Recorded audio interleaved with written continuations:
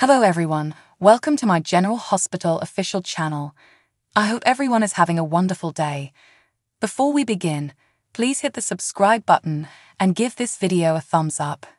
As they resumed their chat at the Corinthos coffee warehouse, Carly Spencer noted that Jason Morgan had adopted a new saying, "Copy that." This is according to the General Hospital's spoilers recap for Monday, April 15. Additionally, Carly updated Jason on Sonny Corinthos' obsession with Nina Corinthos during Nixon Falls and how, when she arrived at his ultimatum an hour late, she discovered them in bed together. In the GH episode that aired on Monday, Carly then revealed to Jason how she may have turned on Sonny using information that Michael Corinthos obtained from Dex Heller. She also revealed how enraged Sonny was upon learning of everything. Jason gave Carly a hug of consolation and said that there was a limit to how far Sonny could push him. Carly made a suggestion that her life would have been better had she stayed in love with Jason, but he seemed to like their current connection. While waiting for Nina to return to her office at Crimson, Ava Jerome, Maura West, took out a baggie that included a few of Sonny's stolen drugs. Ava called to have those drugs examined, and then Nina came in and demanded an update on her marriage. Ava acknowledged that Sonny frequently prepared a drink whenever Nina's name was mentioned, and that he disliked hearing it. Despite this, Ava pretended that things had improved because Sonny's feelings were still being impacted by Nina.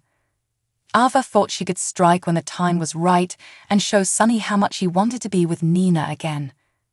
Nina stated that she thought Jason would give Carly her share of the Metro Court after he offered to buy it from her. Ava lied and said that Sonny would be greatly touched by the gesture when Nina questioned whether selling to Jason's best buddy would get her points. Rather focusing on the new cream she was meant to be selling, Lucy Coe, Lynn Herring, at the Home and Heart studio made the deception presentation all about herself. Scott Baldwin, Ken Schreiner, was dispatched by Maxie Jones, Kirsten Storms, and Brooke Lynn Quartermain to assist, but he was unable to help Lucy get back on track. When Brooke Lynn hinted that she could have one final Hail Mary, she tried calling Sasha Gilmore's number, but got no response. Tracy Quartermain was thrilled when Cody Bell at the Quartermain stables told her that Sasha had successfully repaired her damaged saddle. Gregory Chase also made a quick visit at the main home to inform Lois Cirillo that he would not be bringing a +1. However, Lois had to leave right away since she received a call from Brooke Lynn. Tracy was excited to share a table with Gregory after she discovered him and learned of Alexis Davis's cancellation. After Lois arrived at the stables and informed Sasha about the situation at Home and Heart, Sasha hurried to the studio where she somehow rescued the day while wearing her overalls. Following Sasha's successful rescue of the segment and impressive sales figures, Haven de Havilland extended her regret for all the previous drama. She created a list of possible pikeman operatives and their outcomes in Anna Devane's office, but she included a question mark next to Valentine Cassadane's name. Anna noticed that John Jagger Cates was quite injured upon his arrival and was curious as to what had happened. John gave an account of being mugged, albeit he didn't think it was a true incident because nothing was taken and it happened close to the Corinthos coffee processing facility. John predicted that Sonny and Jason would team up after disclosing how he was following Diane Miller. Given that Sonny had just visited in an attempt to press additional accusations against Jason, Anna played down that suggestion. After John mentioned that Carly would scare the thugs away, Anna pushed John to stop using Jason as pikeman bait because Jason was risking a lot. Don't miss all the action because General Hospital spoilers indicate that Jason will be taking more risks soon. Tuesday, April 16 General Hospital teasers indicate that Maxie Jones will talk to Felicia Scorpio about her anxieties. Maxie will question how she can be certain that nothing negative will occur if she allows Damian Spinelli back in.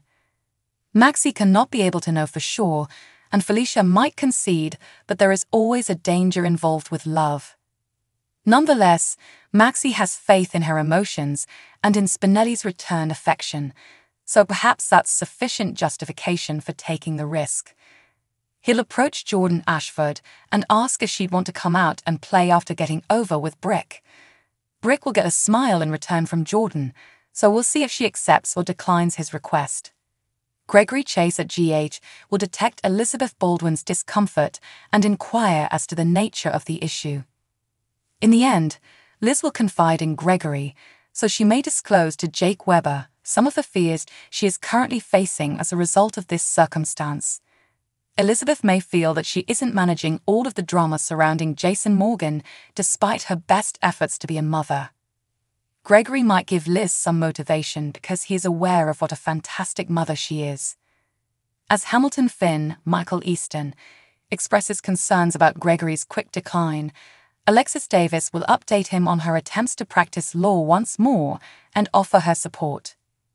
In order to ensure that Brooke Lynn Quatermain and Harrison Chase are in agreement on money matters prior to being married, they'll also have an honest discussion regarding money. Laura Collins and Anna Devane will come to a realization during their upcoming conversation. Laura will eventually say that it is not her call to make, but she will believe that she is the one who should make the call. This will bring up the subject of Laura's next conversation with Cyrus Renault, specifically whether or not he would think about filing charges against Sonny Corinthos. Jocelyn Jacks will hear the truth from Trina Robinson while they're out for a run.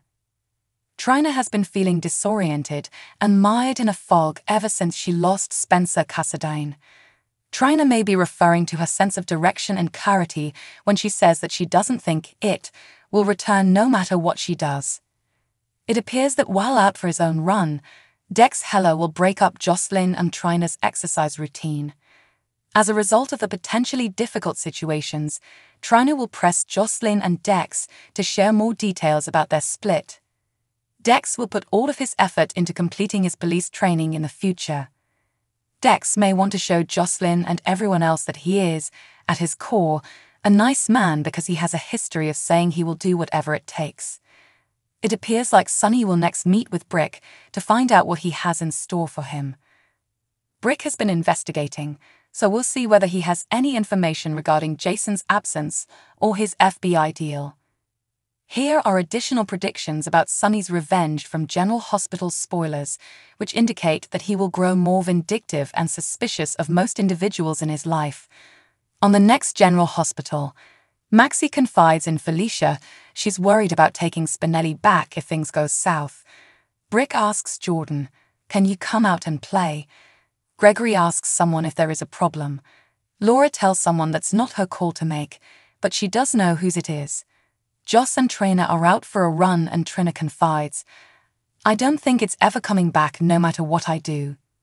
A shirtless Dex, in the same park, says he's going to do whatever it takes. Sonny asks someone what they have for him. So what do you guys think about this update? Let me know in the comments below. And if you like my videos, please press like and subscribe for more. I'll see you guys next time.